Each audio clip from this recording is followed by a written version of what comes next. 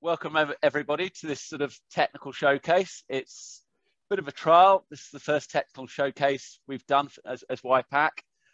And today I've worked with Matt, Doug and Pete at Vega Control Systems to talk to you about their new offering, which it's important in the UK because in the UK we're doing a lot of work around monitoring of overflows, monitoring of wastewater coming into wastewater treatment works, and looking at how we're managing flow through the wastewater treatment system.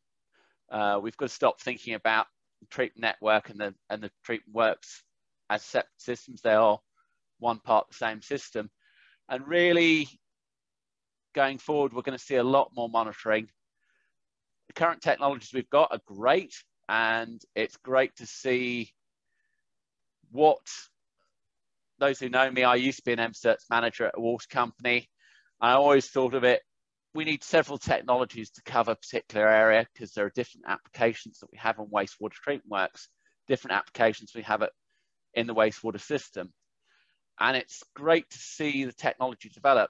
I remember meeting both Matt and Doug and Pete on site back in 2016 when they were bringing out the W61 radar device and getting that certified. And at the time I said, Matt, you've got a great instrument, but really the challenge is at the minute I can buy ultrasonic equipment a lot cheaper and it'll do the same job. I said, prove to me why I'd buy a radar. Because at the minute I'm paying a lot more money to do the same job. And actually I'm really pleased because Matt and the whole team at Vega, Doug and the whole team at Vega took that on board quite a lot, and they've worked really hard over the years. And what they've brought up is what we're going to see today, which is something it's about the same price as an ultrasonic system, more or less. But actually you've got that benefit of radar, you've got that longer distance you can measure over, and some great technology. So at that, I'm going to stop waffling, I'm going to stop rambling on, and I'm going to hand over to Matt and Pete to give us a bit of introduction to their new premises, their new offices, their new training room, and tell us all about their new device. Oliver, thank you very much for the introduction, and thank you everyone for being able to join us. Peter and I are certainly delighted to be hosting this product launch for you today. To be honest, we wanted to try and do something that was informative, enjoyable, and a little bit different. So to try and get the message across from this launch today, we've actually pre-recorded a couple of videos that we're going to get played in just one moment. Once they're finished, Peter and I will be back here with Oliver live so that we can do a Q&A at the end. Hopefully you find it interesting, informative. So without any further ado, let's get on and see these videos.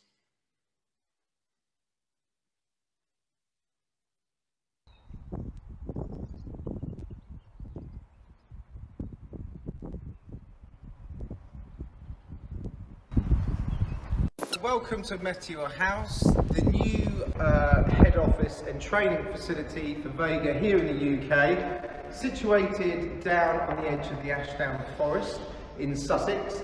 This is not just our head office, but it's a fantastic training facility for us to bring our customers to. So maybe you'd like to follow me through to our training suite to see what we've got on offer in there.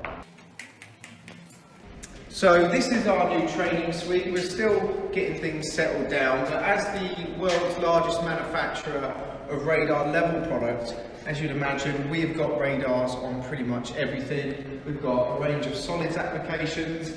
Here we've got a mock-up of a chemical reactor with moving agitator blades. We've got a radar, one of our process radars mounted on a long nozzle with an isolation valve. Similar type of thing that you'd get with a digester type application. Here we've got another one, another application with moving water. This is to try and simulate a CSO with an overfill on the controller here, you can see we've actually got a colour changing screen depending on its status, whether it's green, amber or red, whether it's spilling, with also totalised flow and that sort of thing going on. So lots and lots of different training models to work with.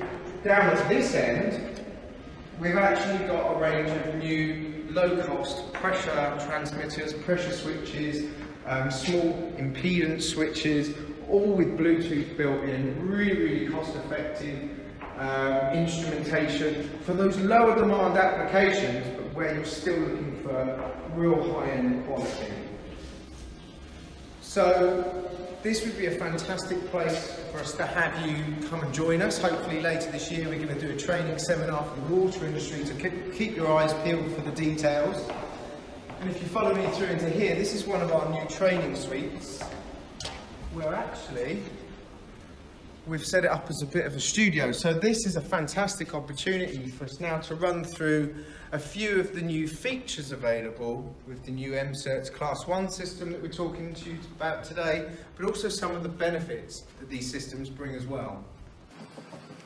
So we often talk about smart, reliable and versatile instrumentation, and we are delighted to say that we now have the performance and accuracy stamp of MCERTS Class 1. But you might be thinking, what's so unique about these products that we're launching to the market? And that's why we want to cover 5 new features for MCERTS that we think offer real benefits for those installing, maintaining and operating these systems. So first of all, we've got Class 1 performance in all conditions. People might have heard Vega talking very passionately about radar and about flow for level. That's because of the resilience of the measurement technology and how reliable it is in changing environmental and process conditions. So we're unaffected by changes of air temperature, for example. So we don't have to try and protect the radar head with sun hats or with submersion shields. We're unaffected in our measurement reliability when it comes to build-up and condensation and changing weather conditions like strong winds. And also we're unaffected by gases that might build up in the vapor space. So some of these channels might be covered for odour control, for example. When you get build-up of gas, we haven't got to have any concerns over the accuracy or quality of our measurement in all of these different changing conditions. So when it comes to installing the device, you don't have to be concerned about sunlight and direct sunlight and having any worries about solar gain. We can maintain a very accurate level measurement in all of these different changing conditions.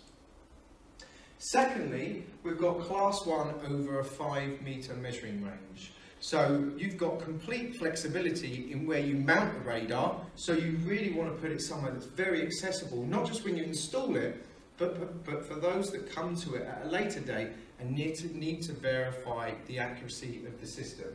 So some of these channels might be below ground or in difficult or dangerous locations to access.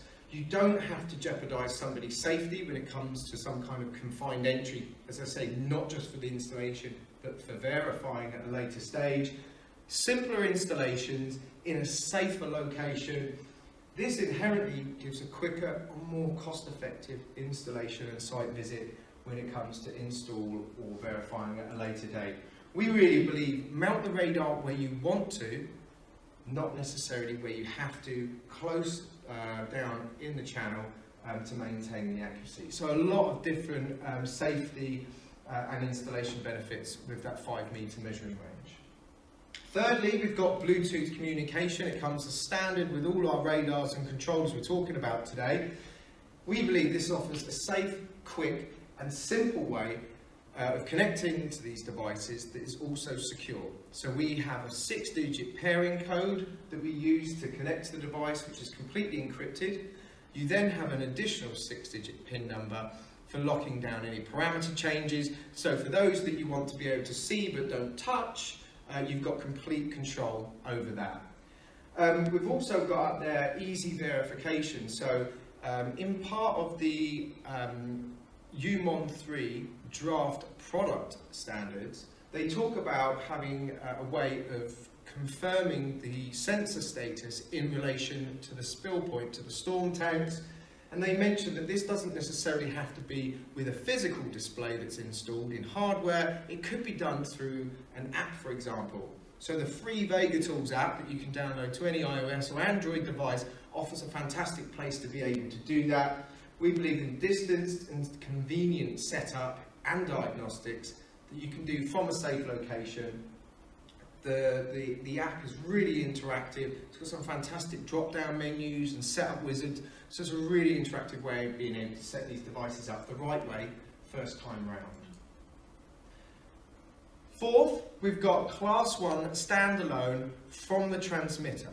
So if you don't need the functionality of a box on the wall to get your flow measurement, you don't now have to have it. So the radar head is smart. It has a 32-point linearization curve built in as standard for you to get that flow curve straight from the radar head, so you can have a 2-wire loop-powered device in the field feeding back into any analog or HART input that you've got. So this is fantastic for remote locations, again, maybe UMON 3 style, new MCERTS measurement points that are needed. It gives complete flexibility for battery-powered telemetry systems or going into any PLC or SCADA system.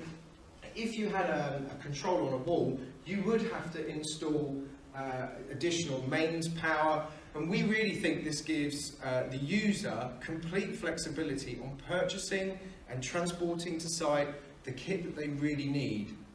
Why have unnecessary installation time or costs added for something that you're not utilising? So it's doing your bit for the environment as well by installing what we believe is the hardware that you really, really need. And the fifth point that we wanted to cover today is where you do need to have functionality from a controller, which obviously there are many applications. We have single and dual channel controllers for you to choose from. So you can combine the radars and the controllers as you see fit. So we give local displays and alarm points, retransmission to your telemetry system, totalizers. In terms of data logging, we offer an 8 GB SD card. So if you data log at 1 minute intervals, that gives you 180 days worth of data, which is just under 6 months. So a fantastic amount of storage space. We also have a nice feature of colour changing displays. We've got a couple of examples here. So as that flow increases, people that are on site can quickly and clearly see where that flow is in relation to the status operating points that they've calibrated in. So it's just another nice feature for the device.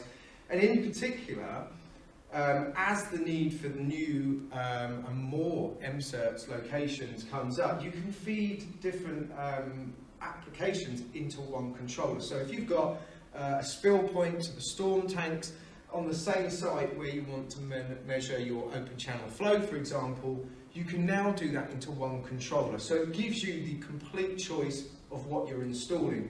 So if you've got your open channel flow, you might select a radar that has a cable outlet.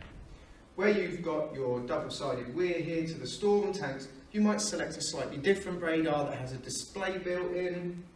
And these two radars can feed back in to one controller, forming a complete MCERTS Class 1 system, utilising the functionality and really maximising on the kit and the performance that it can offer. So to summarise, unique MCERTS Class 1 solutions. Unrivaled performance, without having to try and protect the instrument from the environment. We don't need to add temperature or other measuring heads to maintain an accuracy from environmental conditions. We're unaffected because we're using radar technology. Class 1, over a 5-metre measuring range, offering some installation and safety benefits that you're not getting from systems that have a shorter certified range. So some fantastic benefits there. When you don't need to use the functionality of a controller, it's a smart radar transmitter that can give you your flow data directly from the head. Perfect for UMON 3 or remote applications, especially if you're using battery-powered telemetry systems. Bluetooth communication, so you can see this radar in the front here with a cable outlet, no display, but you can use an app, a free app on your phone or tablet to carry out a really interactive setup on that device, make sure it's calibrated correctly for the application. And number 5, dual channel controller options for sites with multiple MCERTS measurement requirements. A spill point to storm tanks and open channel flow, for example, can all feed into one really neat solution. So hopefully that's given you a bit of an insight to the 5 features we believe that these MCERTS systems offer that you currently don't have in the market. We'd just like to finish off by saying a thank you to the partners that we've worked together with over the last year. Obviously everyone's been under a bit of pressure with COVID as it's gone on, so we really appreciate the hard work that people have put into that, and we really appreciate the opportunity of being innovative and offering now a radar that is smart and can give you your linearized flow data without the need of a controller if you don't need the functionality.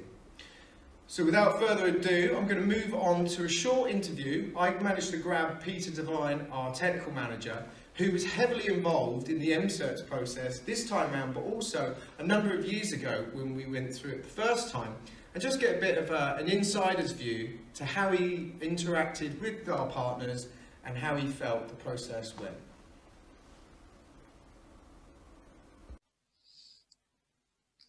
Good afternoon, Peter. How are you? Hi, Matt. How you doing? I'm good. Good to see you. You too. As you know, I was quite keen to catch up with you and ask you a few questions about MCERTS, if that's all right with you. Yeah, absolutely. Good. I'm glad you said that. I think it'd be good to start things off and sort of find out who has been instrumental in helping us achieve MCERTS certification with these products. Absolutely. Well, yeah, Matt, it's been a great team effort, as you know. In the UK, the technical department have coordinated the process. But, you know, we've had superb support from our colleagues at the factory in the Black Forest of Germany, you know, from product management, the certification department, and of course, the quality assurance department, who carried out many of the tests that are required for MCERTS certification. You know, to share the load, you know, some of the testing was carried out here in the UK, but our colleagues in the factory have been brilliant. Also, CSA group testing, as you know, that they're appointed to do the MCERTS certification on behalf of Environment Agency. So it was important to engage with them fully throughout this whole process. You know, from the initial concept of standalone radar sensors for open channel flow with optional controllers, through to completion and certification. You know, we liaise with them all the way.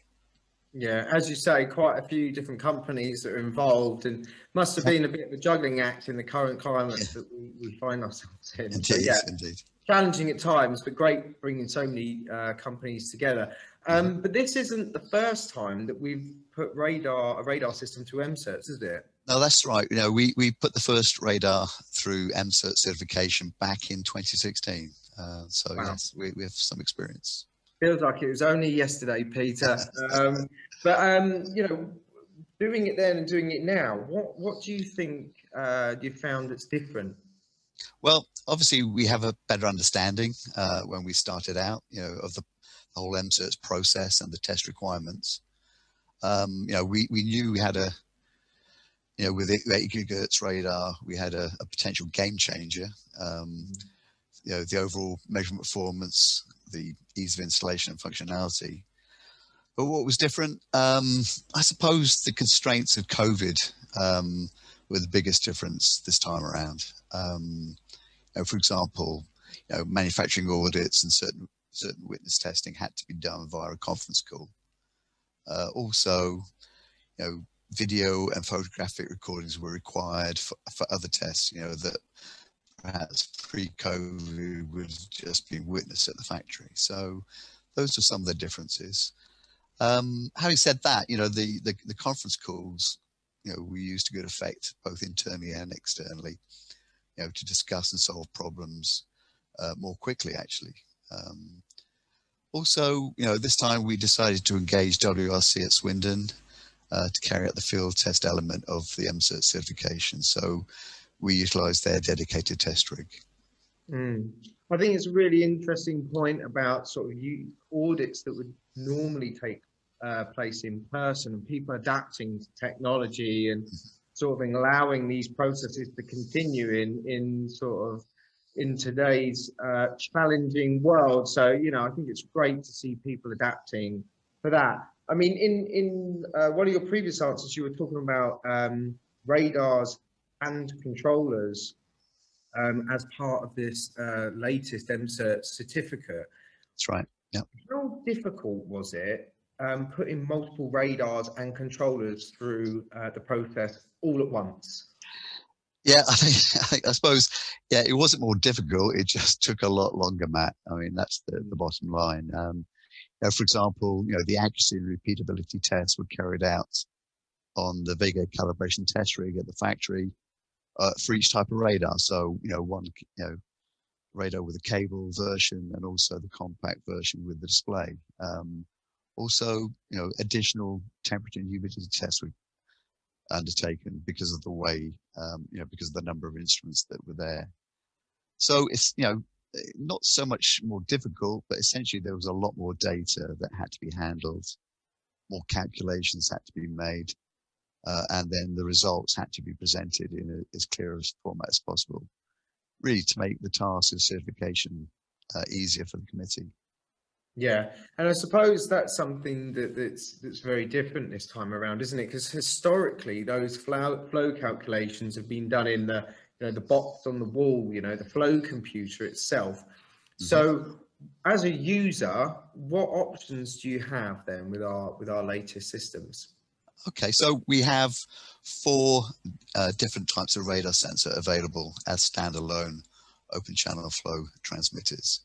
And each of those will give you flow rate. It's available as a simple analog 40-20 milliamp signal, or as a digital Heart 7 signal. And of course, the digital Heart 7 gives you additional data that can be read by, you know, a suitable data log or a remote telemetry unit. For example, you know, the Heart 7 signal will give you flow rate, level height, measurement reliability, you know, and measurement reliability is a useful diagnostic parameter showing the quality of the radar echo as it's reflected off the water of the open channel flow primary device. So, you know, a lot more information and options. So once you've got the radar devices, you know, in standalone form, we also have dual channel as well as single channel controllers that will give you totalization options, data logging and backup. Yeah. But as I said, really, it's all about flexibility is key in this one, either a standalone or, you know, with a controller. Yeah, and I think that what you talk about with the heart communication and getting more data from a smart sensor, that data is still in that radar, whether you take it out or not, and using heart to get that data out, you know, whether it's, you know, temperature, measurement reliability, as you say, is something that we've worked with customers on, you know, at the moment, and it's getting that data out. Smart water, you know, it's such a hot topic these days. I think it's Absolutely. a really interesting move to be able to do that with this latest range.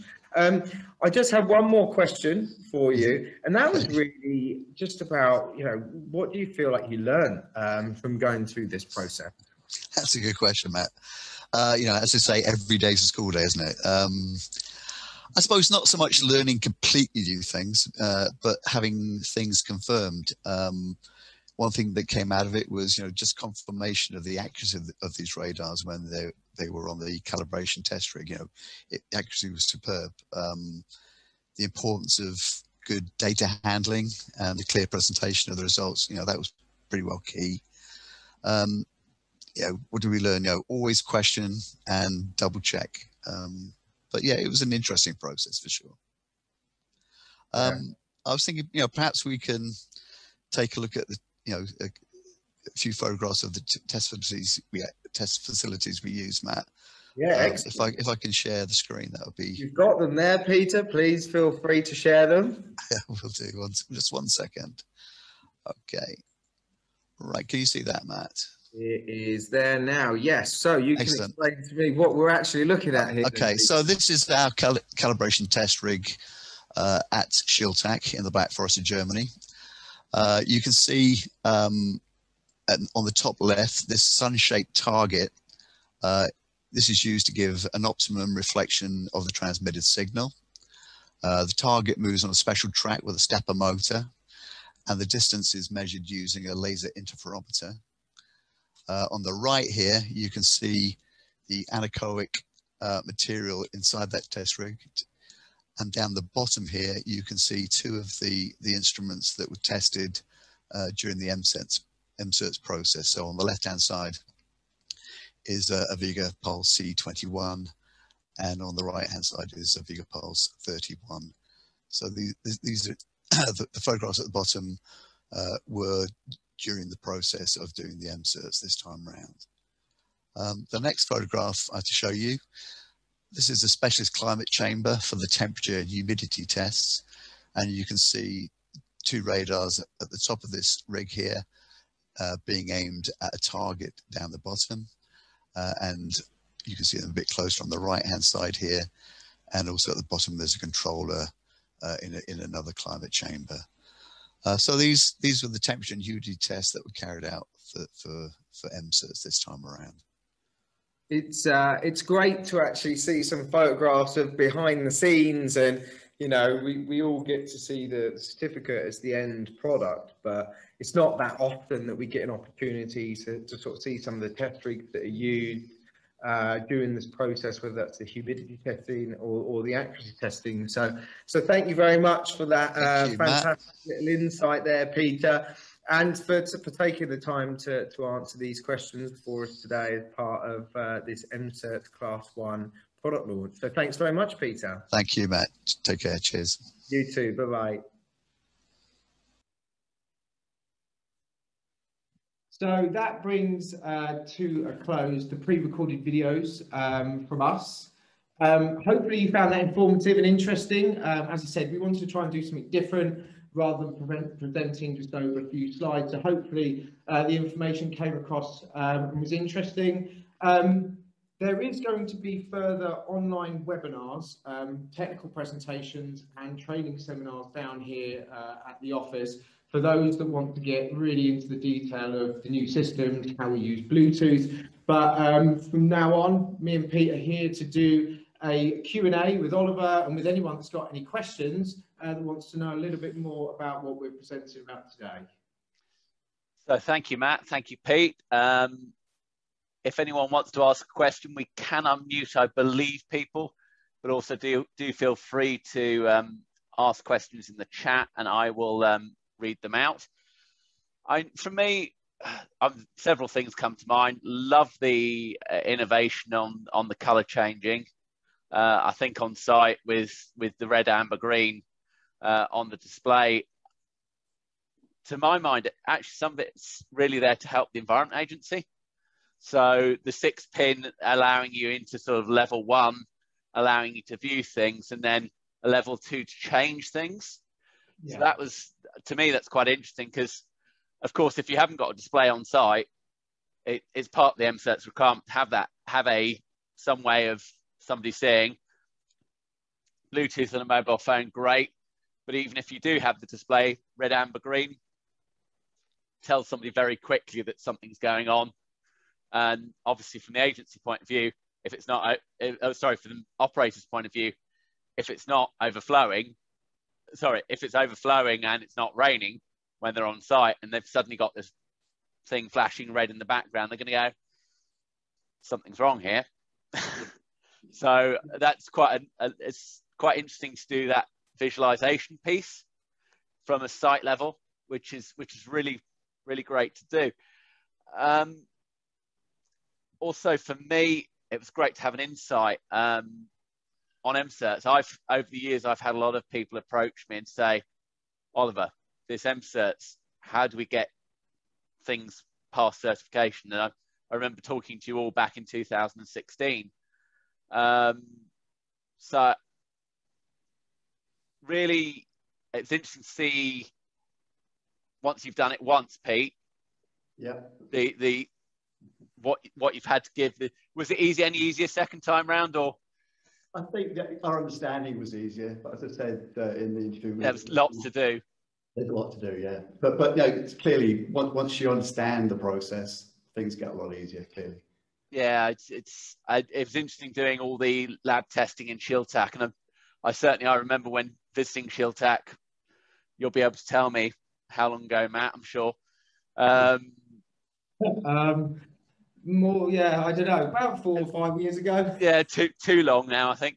But I remember seeing some of the elements, and it's certainly well worth a visit when we can through COVID, because I remember certainly seeing all the chip floor and all the chips going together, and that stuck out in my head.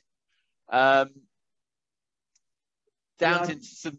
I was just going to say on that, yeah, with the microwave chip and things like that, and you mentioned before, you know, we did bring a radar system to the market, you know, quite a few years ago, but I think that the timing now and the product now is so much more fitting, and that's mainly down to the fact that the radar microwave chip we do in-house, so much better control over the components, the component costs. The timescales of getting the units manufactured and out on time. And I think without that, then we certainly would have struggled to be as competitive as we are now, because you rightly said at the beginning that really you could fit a bit of tracing paper probably between the pricing now of a radar and sort of more traditional technologies in the market. So yeah, I think it's a really exciting time for radar, because I think some people still kind of see it as, oh, well, I don't need something as advanced as a radar. I think people are much more as accepting in it now because of the benefits it brings for the price point. So I think those are some pretty interesting points. Well, I must admit the dual channel controller was interesting for me, because obviously with UMON 3, UMON 4 at the minute, you're going to see people putting in a UMON 3, UMON 4 device on that front end of the treatment works, and even with an EDM device as well, potentially. So it's interesting to have that. You could almost have your local panel in a box on site, so everything's there. So really, agency operator can just walk straight up to that. 5 meter range obviously means if it's a particularly deep application, you can just sight it at the top. Yeah. And of course, that accuracy doesn't matter what range it's at, does it? Correct. And that's one of the things that we think, you know, when people say, well, what really is the difference? These are ready to rock and roll as soon as they come out the box. We don't have to have them shipped with another component or part that makes them accurate enough to do the job. These are ready to rock and roll, whether you've got the controller or not. Just on the color changing display, you've got up to 5 different color changing options. You can set them to whatever color you want. When I say that, yeah, it is literally whatever color you want. You can have them whether they flash or whether they're just a static changing color. So it's just making things more visible and much easier for people to see when they are on site.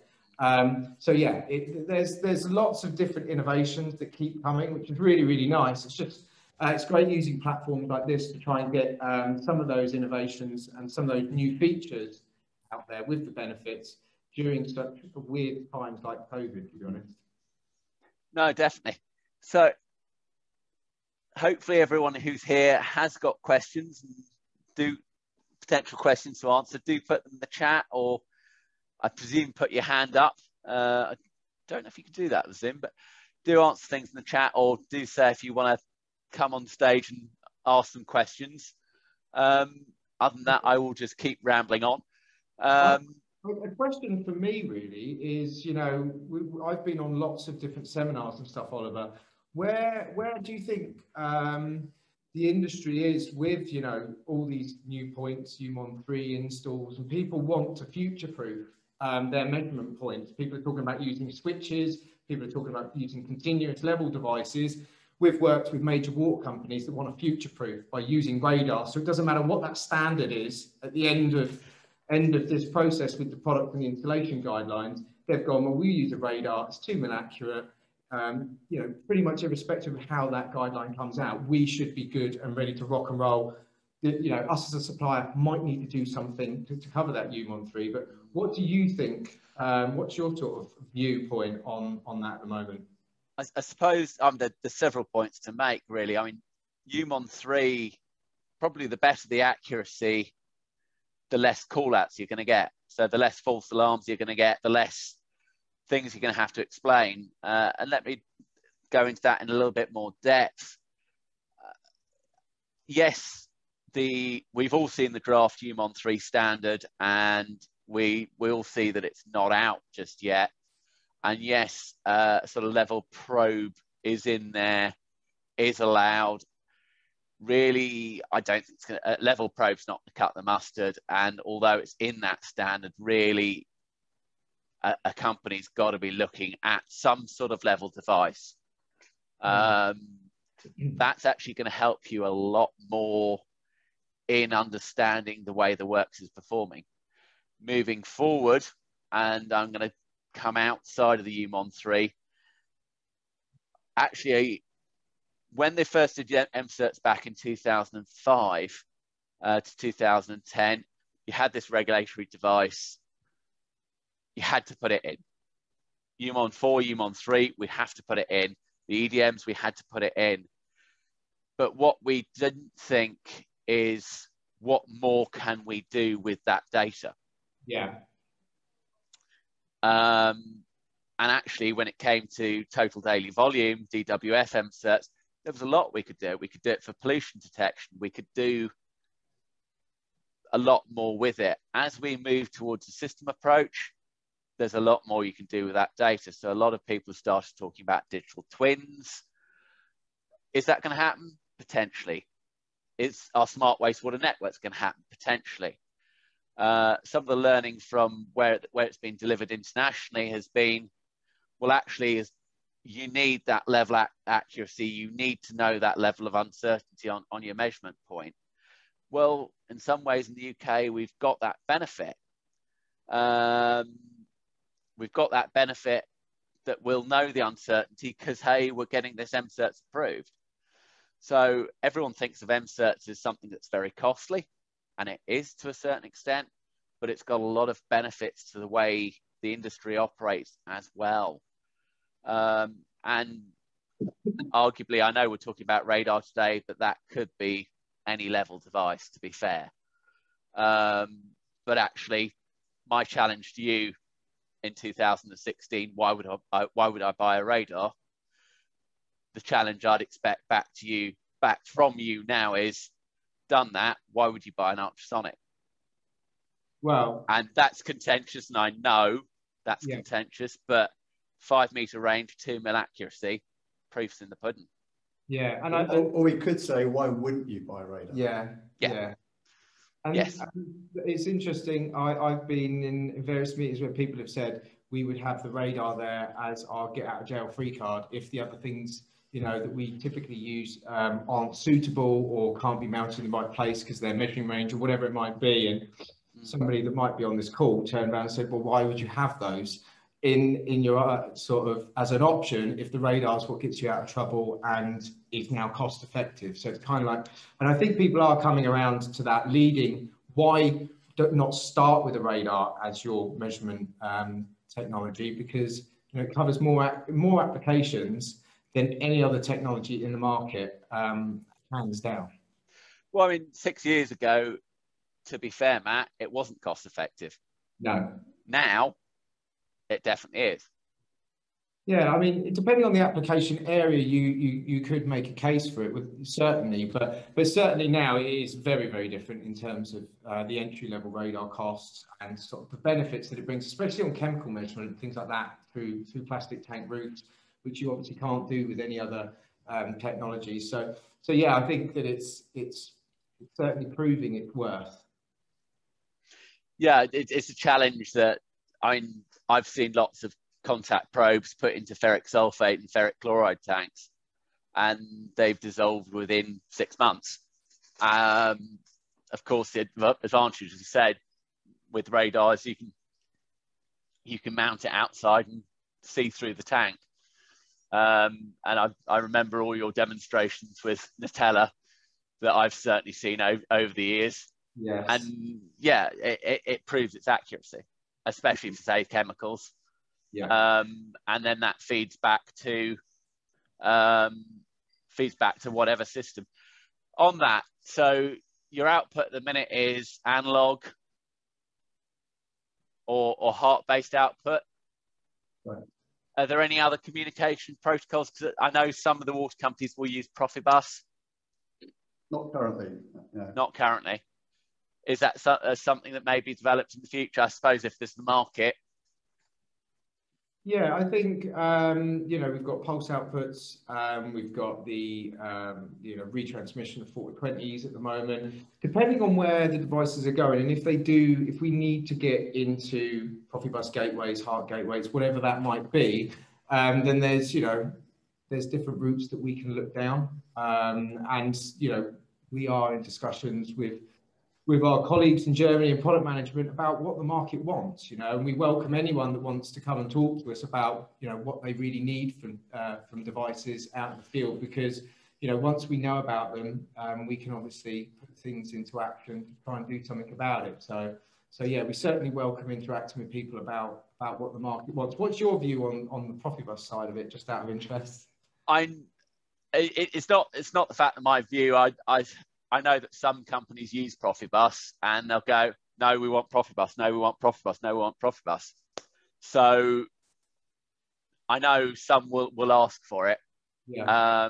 And they'll preferentially go for that sort of system because that's what they need to communicate with. So it was just it's that sort of case that it's something. But I suppose if there's that market there for it, then of course. Yeah, I think the thing is with a lot of sort of process instrumentation for wiring and the benefits of Profibus that you get over that, you know, we've got a full range of kit that can do those different outputs. But I've asked various people in the industry as well, you know, whether it's if it's Profibus, if it's on a, you know, an isolated site into an outstation or whatever it might be, if you're not utilising the additional data that you're getting to the Profibus, agreed. And it's kind of like, why would you want to go down that route? It makes swap outs really difficult and hot swapping sort of late at night for a different kit and GSD files and old kit, new kit. So it introduced quite a lot of challenges, I know, for some of the major water companies anyway. So I think if we need to do it, you know, it's something that we can certainly look at. Yeah. So my last question before hopefully people will ask some questions. You mentioned you can loop power into a battery outstation. What's the sort of power drain on that? I know it's asking how long's a piece of string because it depends upon the size of the battery.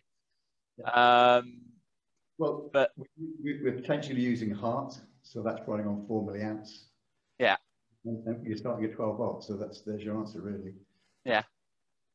Yeah. But, with some of that stuff, you know, we've got stuff that's been out in the field working for 5 or 6 years on battery-powered telemetry systems.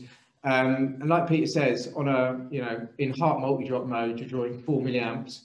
You're looking at around a 12-15 second startup when you're in heart multi-drop mode. So you're talking about such a small draw actually on the battery each time, obviously depending on the intervals. But, you know, it's certainly competing with the existing sort of battery consumption that is being used in the market. Pressure transmitters that are being used on telemetry, you know, the pressure's there as soon as they're woken up. But with these sort of devices, you know, we've got to build an echo curve and the filtering and stuff. So, I mean, within that 12 seconds is pretty quick. So, yeah, no, I know. I'm having worked for several water companies. I know we do have a lot of some sites are on zero power, so they are on batteries to do it, and it's a case of you're always scratching your head. Well, am I going to have to go out every year or every 2 years to replace that battery, and when's that battery going to fail, and etc. So having that power ability to have a level transmitter on battery power is incredibly powerful. Obviously, not having the transmitter there is another thing that helps a great deal. Yeah. Not having the controller there, so it really does help a lot to have a battery solution. which is great. So unless there are some questions from the audience, normally I can draw out at least one question. One from Lee Upton. Could it be solar powered for rural applications? For rural applications? Yeah, no reason why not. Yeah. Absolutely. Yeah, we've had some stuff over the years on our previous generation of low-cost radar, which wasn't as low cost as this one, and it was a bit bigger and it was a bit more power hungry, and it took longer to start up. You know, where people use sort of small little wind power generating and solar powered systems for road signs and things like that, flooding, that sort of thing. And we've done that sort of stuff in the past. So there's absolutely no reason we can't do it. And we also have got a solar power system in our range as well. So yeah, if there's really remote stuff that needs doing, then by all means get in touch with us. Yeah, I remember your solar powered system. It's a sort of level meter on a stick type thing. It was very neat because you also had a GSM GPRS connection on that as well, didn't you? If I remember correctly. That's right. Yeah. So, and if I remember correctly, that was used quite a lot by roads, the road industry. Oh, yeah, remote sites. Yeah. Remote sites. Yeah. A lot of that sort of technology was initially sort of developed for inventory monitoring and that sort of thing. So longer longer measuring intervals, if you like, a few times a day, rather than some of the requirements of the water industry, you know, where they're looking at 15-minute measurement intervals, that sort of thing. So yeah, I mean, in some places it's going down, unfortunately, going down to 2 minutes nowadays. So yeah, it's 2-minute intervals with a 7-year battery life. Yeah, that would be lovely. I think quite a lot of people would take you up on that, Matt. I was just stating what I'd heard, not what I've got. So unless there are any questions for the audience, and I'll give everyone about a minute or two, I will say thank you very much, Matt. Thank you very much, Pete. Thank you. And thank you very much, Doug, in the background, who's been handling all the technology. Is there any way people can get in touch with you if they have some burning questions, Matt? Yes, there is. Doug is going to put my contact details into the chat now. Obviously we're aware of the people that have signed up for today. There will, as you've already said, there will be a recording of this that's made available. And we are, you know, this is our initial product launch just to make people aware of the product and the features and some of the main benefits that around the difference of what we're trying to put into the market. There will be technical webinars and presentations and training sessions that are going to follow. So this wasn't obviously designed to be sort of really in-depth technical.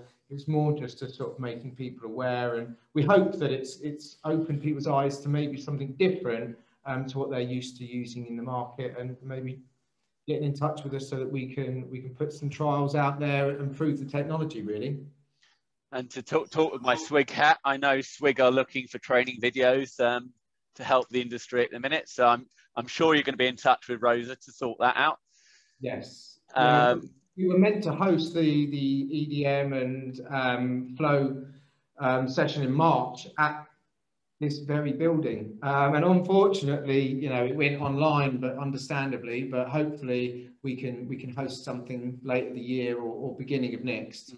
I'm certainly at WEM this year. We're hoping to potentially have with WEM Virtual, potentially have some training videos, etc., and potentially have the learning zone in a WEM format as well. So that's something to look forward to. So anyone who's not aware of WEM, then please do come. Virtual this year, so no travel required. So thank you very much for today, Matt. Thank you very much, Pete, Doug. Lovely to see, at least very briefly, the new Vega premises. Indeed. And we will catch up with you again soon. Thanks, Amber. Sorry, Amber. Indeed. And thanks for thanks for hosting, and thanks for Absolute pleasure. today. And thank you again for everybody that's come along today. If you have got any questions, please do get in touch with us. And yeah, hopefully we'll catch up with you soon, maybe even in person. Who knows? Yeah, thanks everybody. Hopefully very soon. Thanks, Matt. Thanks, Pete. Thanks, Yeah. Doug. Cheers. Bye-bye. Bye.